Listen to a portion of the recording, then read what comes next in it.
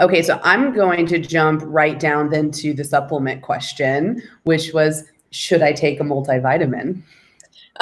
There's a split, I would say, in the nutrition world in that. My opinion, and certainly the opinion of InsideTracker, is no.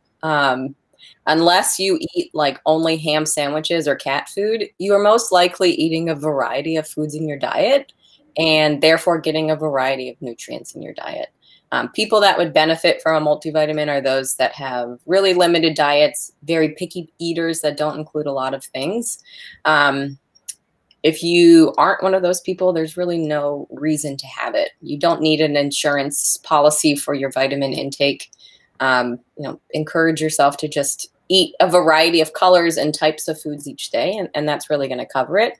And in InsideTracker, I would say that's a recommendation that a lot of our users get if they take a multivitamin, because now you're actually testing the levels of some of these nutrients in your blood, and they're insanely high, and they don't need to be. And it's because you're consistently taking one of these supplements that you don't need, and your body's not doing anything with a lot of them.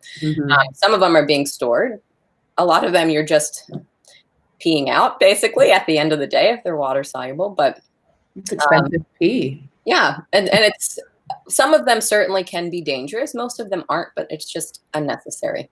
Save that money and go to the grocery store and buy like 4 more vegetables a week that you can incorporate.